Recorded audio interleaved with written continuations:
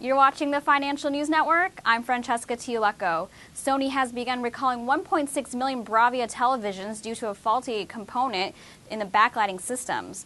According to Sony spokesperson Yuki Shima, the recall occurred by 11 incidents of smoking or burning TVs in Japan since 2008, with the most recent being reported last month.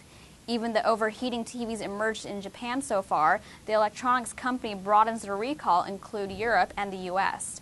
After contacting Sony, owners of the affected Bravia models will be visited by repair technicians. According to the Daily Mail, the models affected are the 40-inch HDTVs manufactured in 2007 and 2008. Sony has a potential upside of 39.4% based on a current price of $20 and an average consensus analyst price target of $27.87. For more updates, keep it here to the Financial News Network. I'm Francesca Tiulecco.